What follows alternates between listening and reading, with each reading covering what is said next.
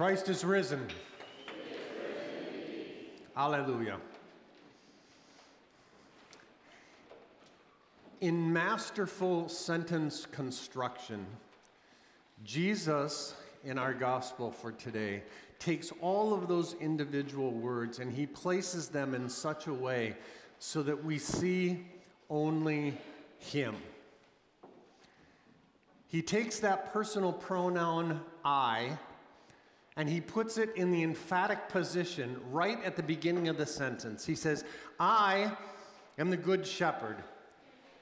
And from the very outset of this verse, we are invited to look only at Jesus and away from ourselves and our infirmities and our problems and our vexations. He beckons us to look only to him. He calls for our attention and he makes us see him as he really is. Literally, both in the Greek and in his life, in his actions, it says, I am the shepherd, the good one. This English word good is a bit of a bland and thin translation of the original word. Jesus is not good like we would have one of Evelyn Bickle's pecan pie slices, which is actually excellent, but for case of example, Jesus is not like just like a piece of pecan pie is good. It's not like a student who's been working really hard and they finally are able to achieve a 98 on their final exam. And we say that they did good work. This is not the word that we would say it's a good day because the sun is out. That would be the word agathos, the bland, regular, everyday, life is good kind of word. No, this is the kalos word. This is the word that says he is distinguished, and he is excellent, and he is eminent. He is choice, he is surpassing, he is precious, he is admirable, he is the noblest. And notice that Jesus is the only one good enough to merit the praise of the Father who demands perfection, the praise that's said of him, this is my Son whom I love. With him I am well pleased. He is kalos. So this morning we're going to just spend a little bit less time than normal, I think, under this theme, studying this text, that the risen Jesus makes us shepherd serious. And to borrow a line from Vince Lombardi, if I may, this shepherd of ours, this good shepherd of ours, and his shepherding work, it's not just everything. It's the only thing. And here's why. There was once a pure and holy flock that was without blemish or defect. And that flock wandered far away from its shepherd. It had been created to serve that shepherd, to glorify that shepherd, to praise that shepherd. But the flock had its own mind, a herd mentality, I guess you could say, and it wandered away from its shepherd. And the wolf came. And the wolf decimated the flock. Not by killing it, by taking its rabid, infectious attitude toward all and anything good, and it transformed itself into the members of this flock, and it turned into mad sheep disease. Now, the flock at that point should have been hunted down by the shepherd and exterminated as mutant mutton. But this shepherd cared for this flock. In fact, he actually loved this flock, in spite of their wandering.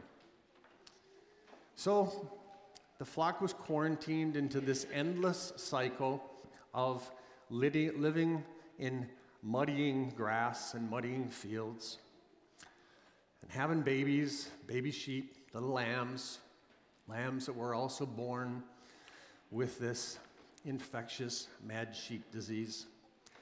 Never again would this flock ever graze or roam in the luxurious grass that the shepherd used to bring it to. Never again would it eat that sweet grass and taste its nectar and sweetness that the shepherd had raised this grass just for him. Never again would this flock drink the cool waters that the shepherd used to lead them to. Never again would they be able to hunker down in the mid-afternoon for a little snooze in the cozy sun. No, this flock was not able to return to the shepherd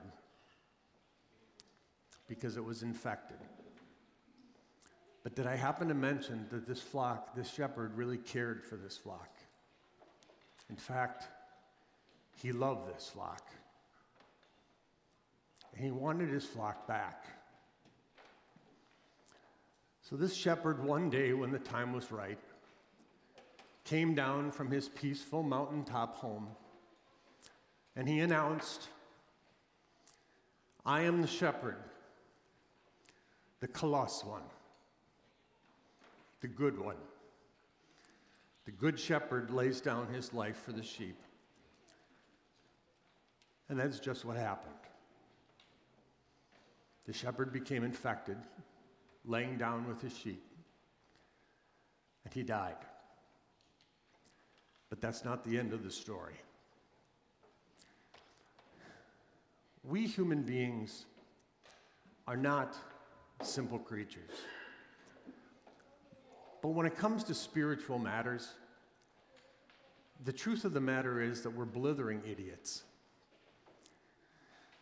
We have absolutely no way, well, we think we do, we have absolutely no way of getting ourselves back to our shepherd. We are not infected with mad sheep disease. We are infected with something far worse, and it's called sin. We spread it from one generation to the next as we have our children, and we live in a world plague of it. And it was all too evident to Jesus that his beloved flock was infected when he came down, and we were in trouble. And there was only one solution to this problem. And hunting down his sheep and exterminating them was not one of them. He for whom the whole creation exists, he whom the Bible calls the Lion of the tribe of Judah, he for the sheep who added absolutely nothing to his own infinite worth,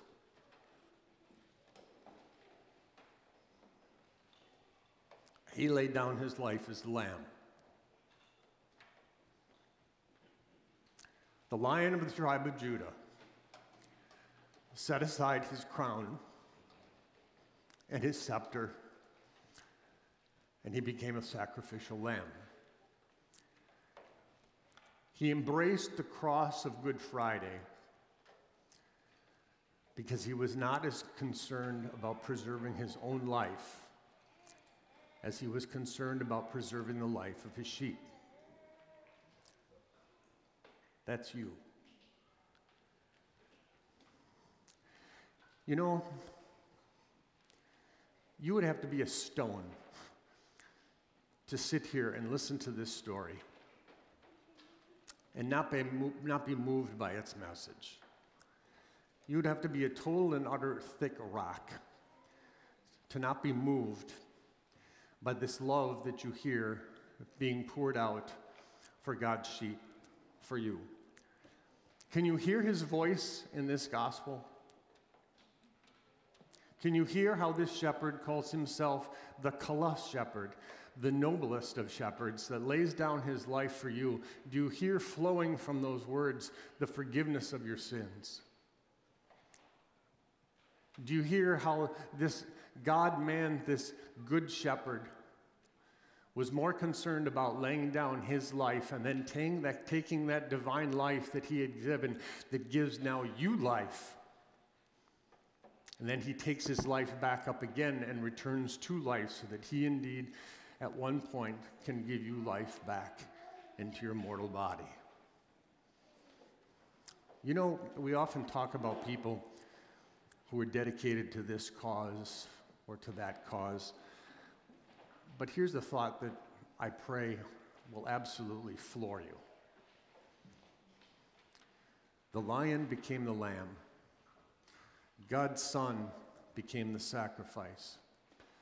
And the shepherd died for the sheep. That's you.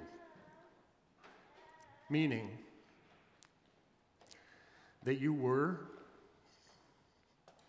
and you are, and you always will be Jesus' greatest cause. His dear sheep. Which means that the risen Jesus makes us deadly shepherd serious. First for our own spiritual lives, but also for the lives of others. Today is all about the shepherd, and today is all about the shepherd's heart. And so if my faith is real, and this Easter resurrection actually has any sort of integrity to it whatsoever, then how can I not become shepherd serious? How can I not become shepherd serious about those key few words that are in verse 16 of our text, the other sheep that are not of this sheep pen? For the last 6 months, we have been celebrating the Jesus half of the church year, the festival half of the church year, and we have been hearing how our salvation was won for us. But now we're starting to get closer to that transitioning point, even in this season of Easter, even with this text. We're getting to that transitioning moment where we're starting to see now and be encouraged now how we're going to live that salvation in our daily lives. The reason my Father loves me is that I laid down my life only to take it up again. Where do you find motivation for such a cause? Where do you find motivation to get your eyes off of yourself and focused onto others? That little verse that we heard says he came for all, he died for all, and he rose for all. And the Apostle Paul basically penned the same idea but personalized it when he said in his letter to the Corinthians, and he died for all, that those who live should no longer live for themselves, but for him who died for them and was raised again. Which means that he came for you. And he died for you. And he rose for you. And so how are you going to become motivated for such a cause? Your life is full. Your life is harried. In fact, to use the famous phrase that I love to use all the time, I'm so busy I don't have time to change my mind. Hogwash. How urgent is it to you to worry about the sheep that are not of this sheep pen? Who has God placed into your life that you are a shepherd of? What responsibility has he placed on your lap? Can you picture them? I'm really not letting go of this silent moment until you do. Yesterday, we were down in Syracuse, and we heard story after story after story at the Lutheran Women's Missionary Society about missionaries and women and families and peoples and tribes that the gospel is touching, and that is all wonderful work. And the Wisconsin Evangelical Lutheran Synod and those individual pastors and those individual congregations are shepherding those folks with the means of grace and the gospel of Jesus Christ. And this is absolutely wonderful work. And thank you for your support of that through your offerings. But I'm talking about you this morning. To whom has God placed in your life that you're a shepherd of? Maybe it's you. Maybe you're at the point in your life where you have forgotten about your Sunday school lessons and your catechism lessons and your confirmation day when you stood before that altar and you swore with all sincerity that you would rather die than fall away from the truth of the gospel. Maybe you need to avail yourself of the frequency. What is your frequency of contact with the means of grace? Reevaluate for yourself, how concerned are you about the spiritual welfare of your children and your grandchildren? And quite honestly, what are you going to do about it? Finally, your concern for your life, for the life of your Jesusless relative, your Jesusless coworker, your Jesusless spouse, your Jesusless neighbor. Is it going to move you to action? And like we heard a couple of weeks ago, to actually say something? Brothers and sisters in Christ, where's the motivation for this cause? It's in the truth, it's in the reality that Jesus has risen. He has risen indeed. Easter shows us that this is not just important news, that this is imperative news. Easter shows us, and this text in particular shows us, that our Good Shepherd is not just everything. He is the only thing. Because today,